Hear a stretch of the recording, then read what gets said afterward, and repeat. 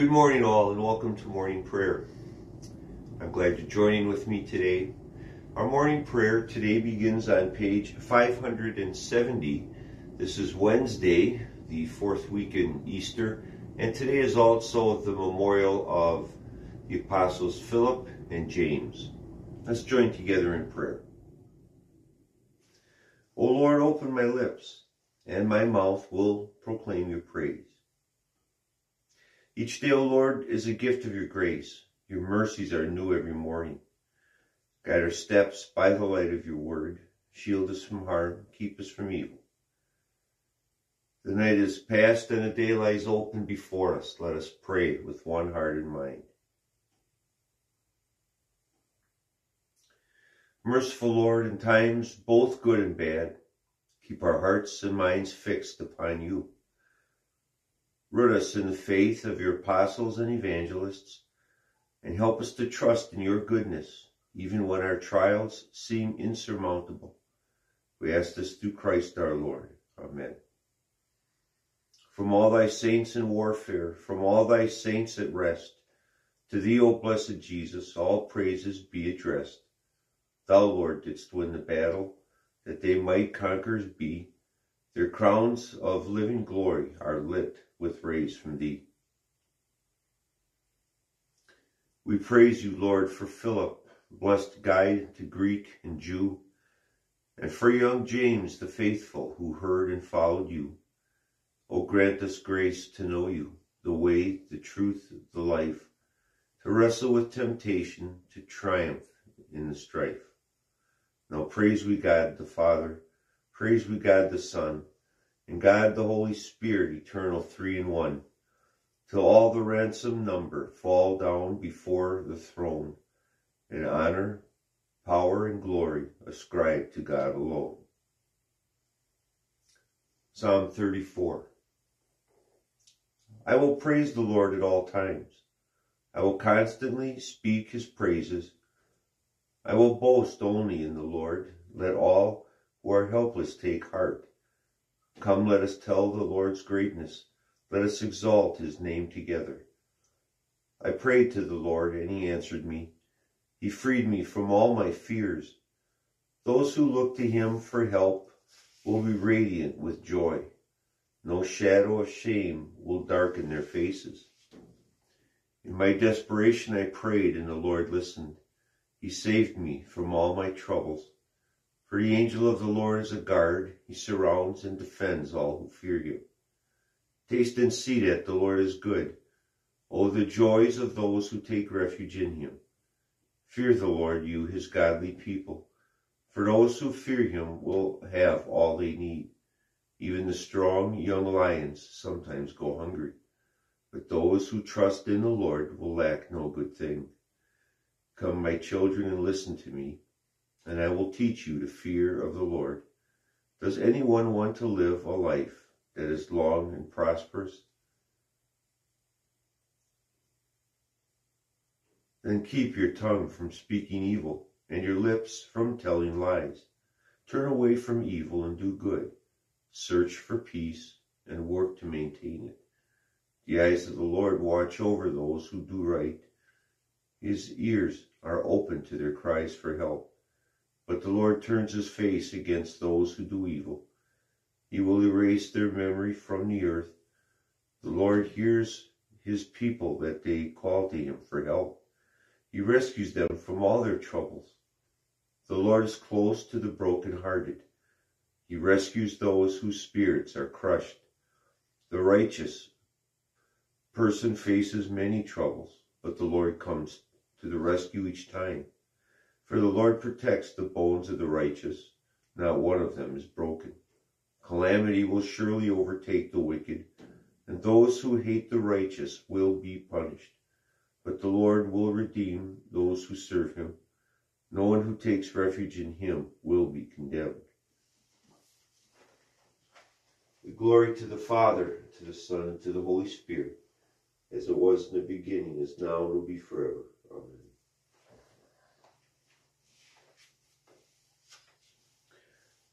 A reading from the book of Ephesians.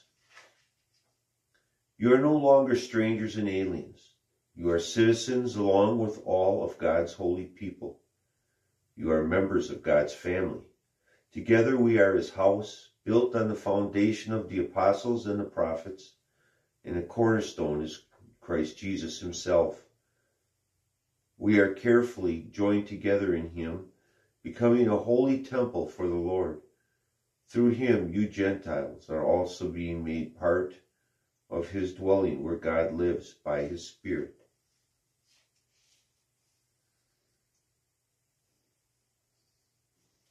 Go up to a high mountain, herald the good tidings to Zion. Lift up your voice with strength, herald of good tidings to Jerusalem.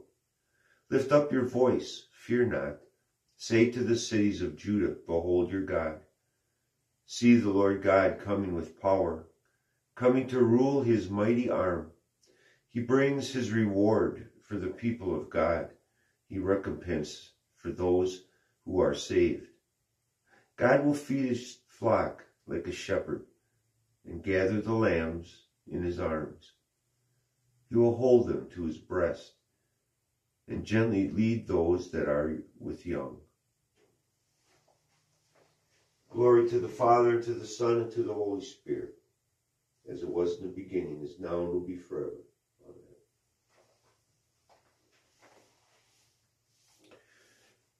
In the morning we call to you, O Lord, be merciful and hear our prayer. Father, you willed that your Son, when raised from the dead, should be manifested first to the apostles and other specially chosen witnesses. Grant that we too may be faithful in our witness to him. You sent your Son into the world to announce good news to the poor. Grant that we may live the gospel and bring help to those in need.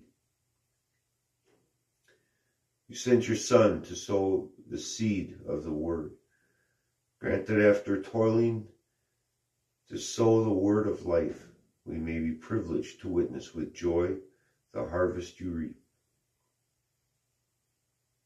You sent your Son to reconcile the world to you by his death. Grant that we may be his reconciling mercy to others. You set your Son at your right hand in heaven. Grant a place with him to all who are dying this day, that they may rejoice in your heavenly kingdom forever. And Lord, we pray for the men at the Milwaukee Secure Detention Facility, those that came to Bible study last night. Lord, the room was filled, and I thank you, praise you for that. We pray for those, Lord, that asked questions, that participated, that listened, that heard, for your working in their lives. Help them see they're in prison for a purpose, that they might be drawn closer to you.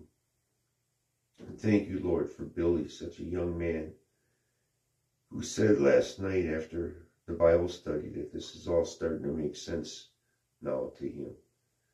Oh God, I thank you. Work in his heart.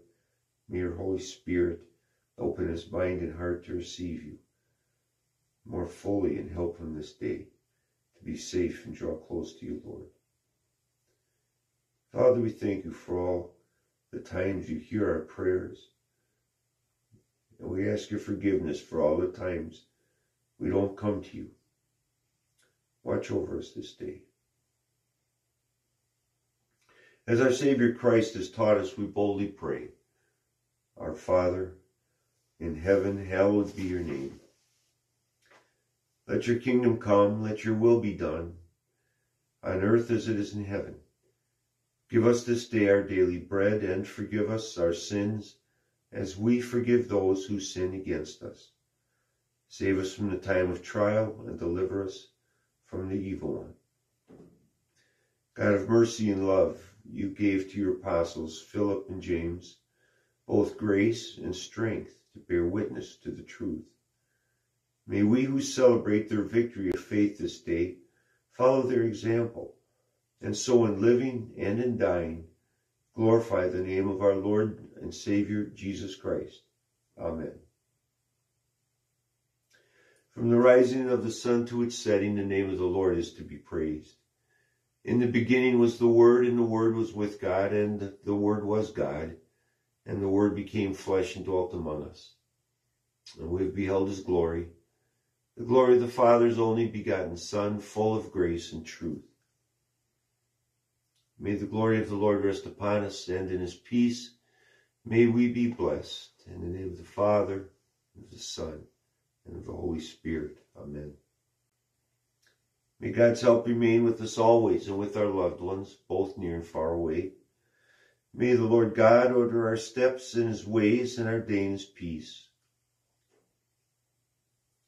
And may souls of the faithful departed, through the mercies of God, rest in peace. Amen. Thank you for praying with me this morning and joining me. It's always a blessing to know that you're there. And I pray the Lord blesses your day, that you do what you have to do in the name of the Lord and serve him in everything. God's peace to you today. Amen.